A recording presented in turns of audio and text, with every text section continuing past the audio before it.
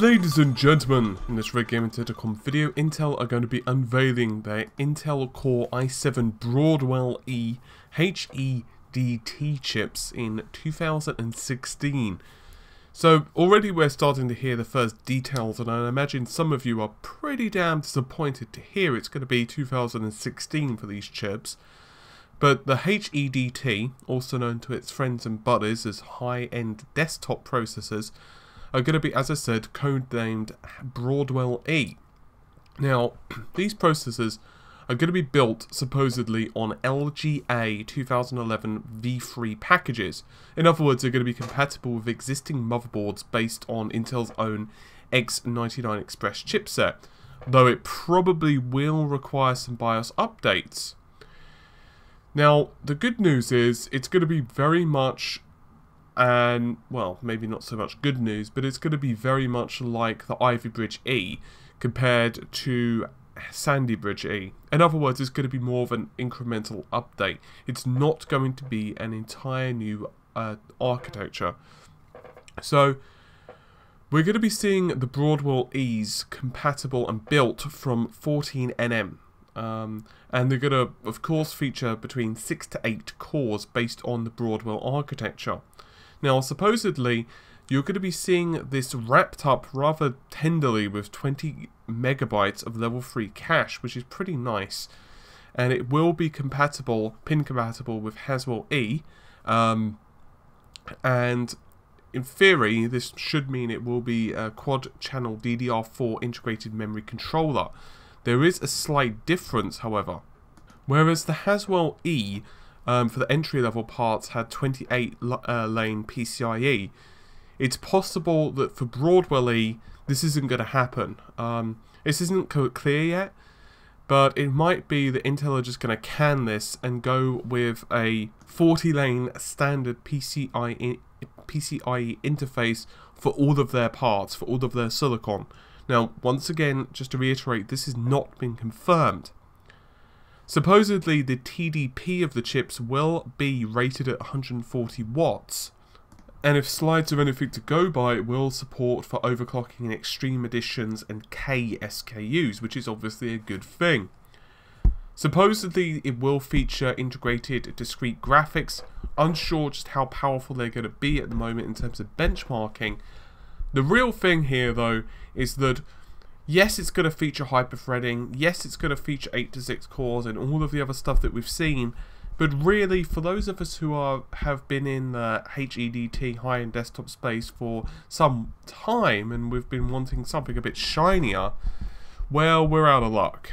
Intel are basically holding back for some time now. But the real oddity with all of this is, despite the fact that Broadwell-E has slipped to 2016, supposedly Skylake-S, I'll repeat that one more time because I've got a bit of a cold, Skylake-S is sampling already. This is according to various Chinese sources.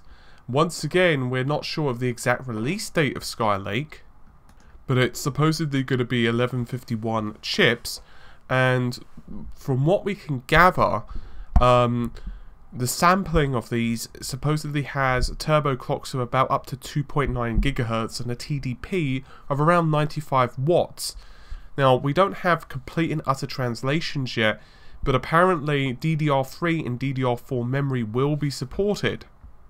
So we're in this really odd position right now, because as high-end desktop users, I would go as far as to say that we've had a couple of reasonably good launches, like Intel's 5000 series, pretty good, but prohibitively expensive for most people. And to be honest with you, for a lot of tasks, like let's say gaming, it hasn't really been probably worth it, because at the moment games just really aren't taking 100% use of, making 100% use of the cores anyway. But of course, most of this is going to change over the next 12 to 18 months when DirectX 12 becomes a big thing and everyone's using it, and we get much more powerful GPUs, and more to the point, we don't have the archaic dragging of the previous generation consoles just weighing down and making programming game engines that bit trickier, because of course that means you have to cater for not only the older architectures of the consoles, but try and make games as awesome as possible for the next generation of not only consoles but PCs. Obviously we've got some titles like, say, Assassin's Creed Unity, which is just catering solely for next generation consoles and PC, but there is still quite a lot of titles which are trying to walk that very thin line between both generations, and it's not working too well in some cases. So just to finish this off, Broadwell-E is looking to be a very interesting piece of technology, and it will of course be a jump over what the current chips already have, but for those of us who want a massive leg up and a massive boost, it's probably not going to be that. It's not going to be like an entire new architecture. Skylake is supposedly taping out, but while it can support DDR3 and DDR4 and so on, the problem is that we're hearing that it might not support overclocked versions, which is going to be sucky, quite frankly. And so Intel are, well, I wouldn't say screwing over high-end users, but making it so high-end users are going to be scratching their heads and wondering what the best upgrade path is going to be. And then of course we've got situations in the GPU market right now, which are just, the GPU market is pretty damn volatile. Prices have just gone absolutely crazy over the last couple of months. Just to give you an example of what I mean, in the GPU section alone, Nvidia's graphics cards in the high end, for example the Titans, have just dropped in price like a stone. And then you've got AMD's R9 295X2. I actually wrote a buyer's guide today for the graphics cards, and it's funny because back in June the 95X2 won the dual graphics card recommendation from me, or from RGT as a whole. And then today, I looked at prices, doing price checks and stuff, and yeah, it basically dropped like $600 in just a couple of months. It's just crazy, and some of this of course is down to Maxwell. Some of it is down to the fact that they're no longer being used up all the time by bitcoins, and so AMD have managed to push the prices down.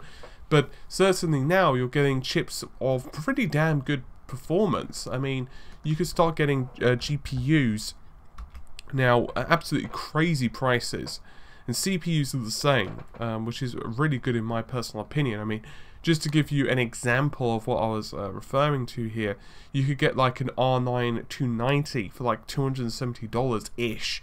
Certainly if you shopped around you could get it even cheaper. And CPUs are becoming that same type of thing. I mean, you can get some really high-end deals pretty cheap. So it's going to be very interesting to see how AMD are going to respond to this. I'm hoping they're going to respond pretty well. As I mentioned in a previous video, they have changed their CEO, and the new CEO definitely has a much better engineering pedigree. So there is a lot of hope and optimism that Intel's next CPUs are going to be AMD's next CPUs are definitely going to be a lot more competitive to Intel. And to be honest, it's not like AMD CPUs are bad. Price-wise, they're good. It's just that they don't offer the high-end performance. So for the bleeding-edge, PC setups, they're not competitive at the moment. But for the mainstream, they're certainly good enough. But AMD certainly do need to kind of push that up a bit. So hopefully, by the time Skylake and Broadwell-E do actually end up launching, we're going to at least hear news or have a concrete evidence of what AMD are planning as well. Anyway, with all of that said, hopefully you've enjoyed the video. I'll see you soon. Take care, and bye for now.